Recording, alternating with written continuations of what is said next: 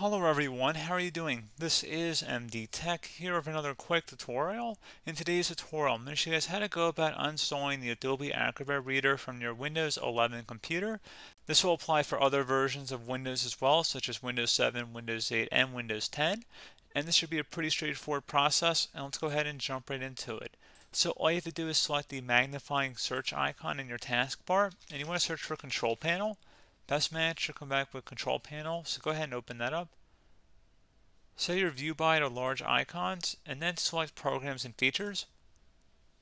Select the Adobe Acrobat Reader DC, and select Uninstall. It's going to ask, are you sure you want to uninstall Adobe Acrobat Reader? Go ahead and select Yes. Select Yes if you receive a user account control prompt.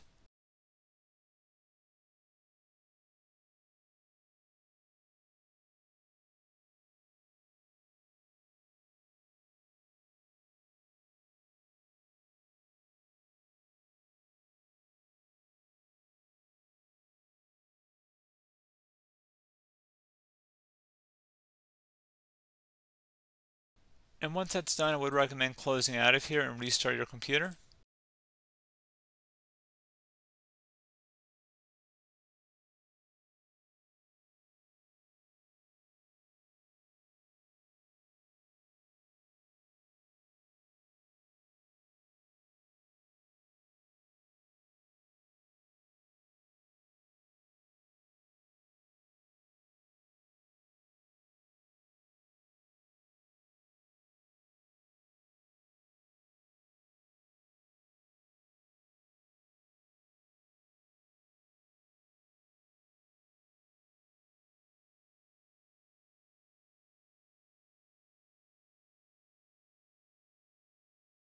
So there you go, guys. Pretty straightforward process. Do hope I was able to help you out, and I do look forward to catching you all in the next tutorial.